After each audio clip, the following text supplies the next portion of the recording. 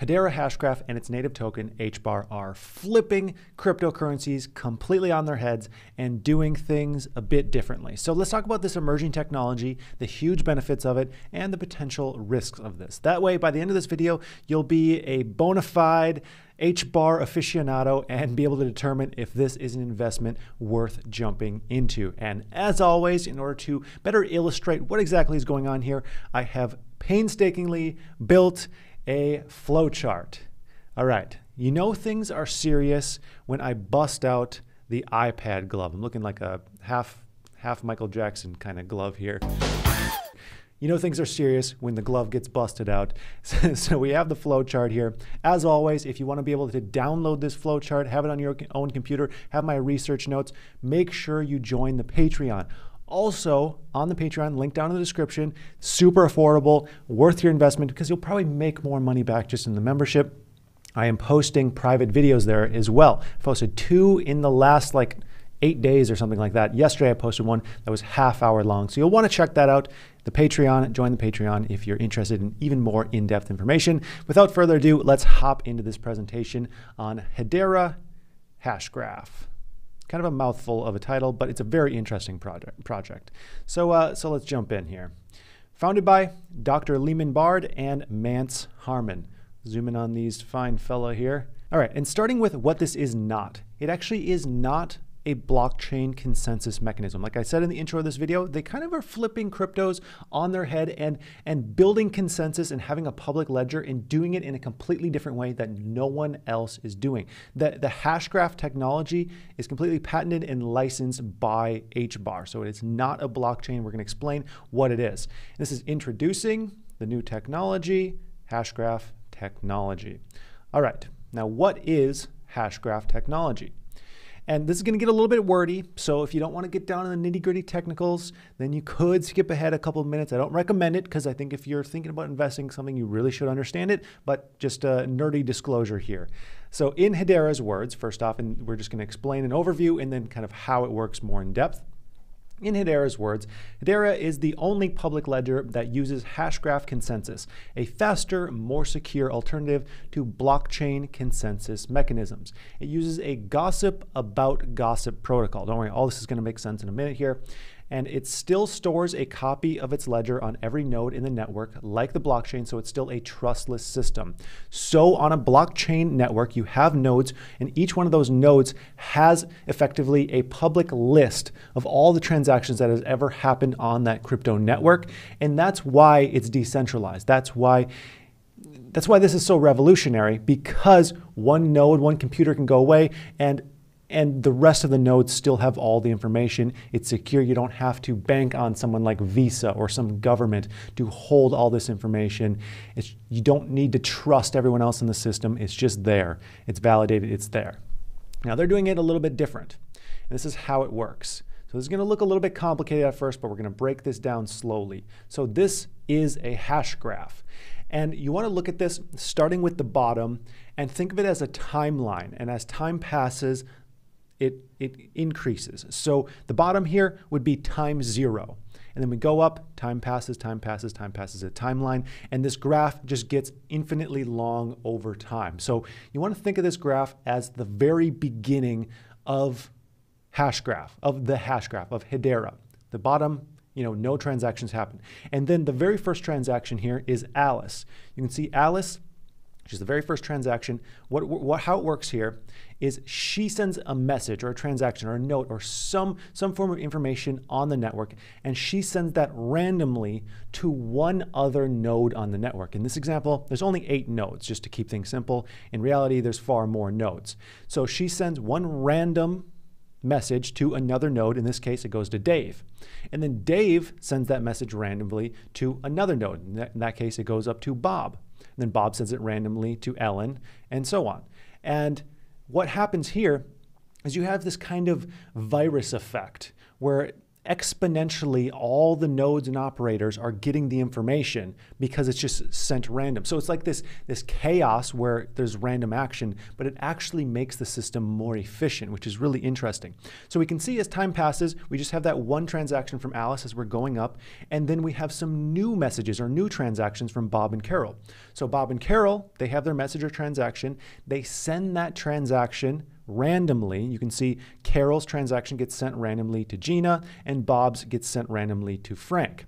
And then those people send it randomly to other individuals. And again, all the individuals in the network eventually get all the information on the new transactions. So kind of covering this a little bit more in depth. First, it starts with one message sent to a random person, a node. And remember, the goal is for information to be distributed. You want everyone on the network to have that information, and ideally as quickly as possible and with as few resources as possible. 2, the receiver then forwards the message until everyone knows about it. This is the exponential spreading, and this is the kind of virus effect that I said. You send that to one person, that person sends it to another person, it just builds up exponentially. 3, we can tell when a message was received, and this is really unique, by taking the median time of receipt of the message. So let's think about this. If you have, going up to the Hasgraph again, if you have these 8 node operators, they're all receiving that information at different times. So if you take the times that each of those 8 node operators receive the transaction, and then you take the median time of those 8 timestamps, that actually gives us some really important information because it tells us the time at which 50% of the node operators were aware of the transaction. So baked into the system is the time of the transaction, which just means less communication back and forth, and it's a more efficient way to do it. So that's just one small advantage here. And number 4, all transactions together create the hash graph, which is what we have here. This is the entire graph. So you can think of it as kind of like a snapshot of all the transactions. And we have this timeline just increasing over time, all the lines on the nodes. And then each circle here, like this Alice circle, contains special information. And that information is the signature, the timestamp, the transaction information, and 2 hashes. So all the information that we get on the blockchain is also stored here. Like I said, it's like a snapshot of all the transactions, the hash graph that is.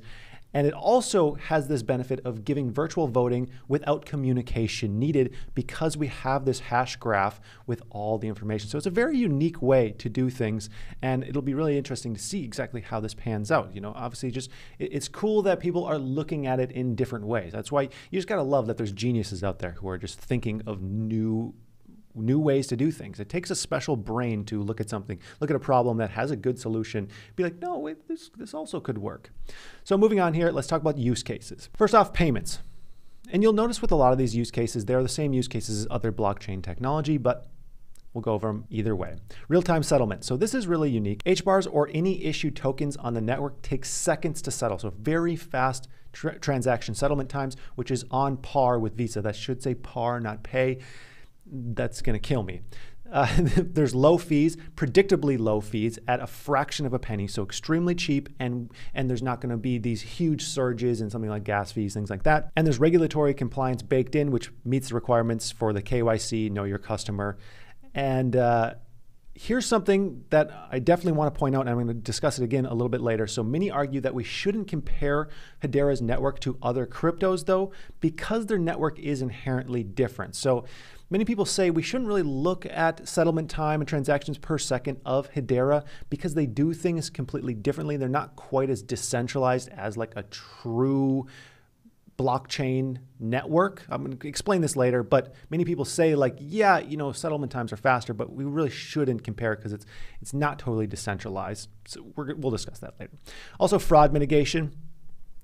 Fraud of digital assets accounts for billions of dollars every single year. I mean, anytime anything is illegally downloaded, that's fraud of a digital asset. Projects like Hedera or really any other cryptocurrency are aiming to solve these issues with, the public ledger, tokenized assets, NFTs, things like that. Personal information, this is a big one. It's already being used. It's also being used right now by governments in the Cardano network who are doing student IDs, but personal information and credentials can be stored on Hedera, giving user security with their information and control over who gets to see it. So you have all this information. There's a lot of use cases here. Let's say you have all your online browsing data, and you want to opt into some website, but that website wants to take a look at your data for whatever reason they want to look at it. Through this system, you could have options like not sending them that data, being paid for your own data. There's tons of use cases here. It's also perfect for healthcare and education. On the healthcare end, you could have your health data, and then you could do something like be paid for your data to be used in studies, or of course only offer that data to particular people who are looking into your individual health, things like that. There's a lot of use cases. And like I said earlier, same applications as blockchains. The only difference here is Hedera is trying to do this more efficiently and different than blockchains. And that's really the reason why a lot of people have become big fans of Hedera, because they're just doing it different. You look at it like, okay, this could be the next big thing. And I've received, I don't even know how many messages to do this breakdown. So this is for all the people who have messaged me saying, you got to do an HBAR breakdown. Okay. Governance. We have to cover this real quick. I know it's boring, but it's really important in this case. So their governance consists of 39 global organizations, including some big hitters: Google, IBM, T-Mobile, Boeing, and Swirls, that's the creator of the Hedera ecosystem.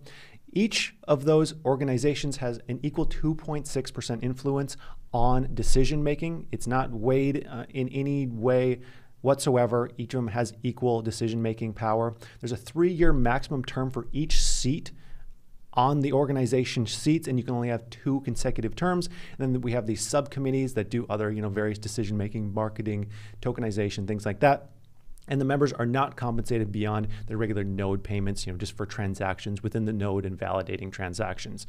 So they're not being paid just to be a part of this. There's no perverse incentives is what they're trying to show here. But there are risks and concerns. The biggest one is it actually decentralized? And to be honest, it's really hard to argue that it is decentralized in this current state, with the 39 selected members. So we have these node operators who are pre-selected, and inherently, that's not decentralization as is. Now, they do have plans to make this more and more and more decentralized over time, but at its current state, it's hard to say that it truly is. Some people say it is because they say that 39 is enough, and there's some randomization in there. It still would be hard for there to be a bad actor, but it's hard to say that it's truly decentralized because not just anyone could go in, start a node, and start processing, validating transactions. It's also a completely new territory and new tech. They're the only people doing the Hasgraph technology, and of course there's an uphill battle here. And then as always, volatility. Every single crypto is extremely volatile, and none of this should be construed as financial advice or me telling you to buy anything or to sell anything. I'm just trying to give you the facts, and then you can make your own decision. That is my goal. So that's going to do it for this presentation. If you enjoyed this, all I ask for is a simple like and subscribe on this channel, especially if you want more good, hard-hidden facts like this. Join the Patreon if you want even more access. Tons going on there. There's also various offers linked down in the description. Things like free crypto, the crypto exchange that I use, KuCoin, which is way cheaper than Coinbase. Also, you can lend out coins, tons of other options there. So yeah, that's going to do it. I'd like to thank you for watching, and I hope you have a profitable day.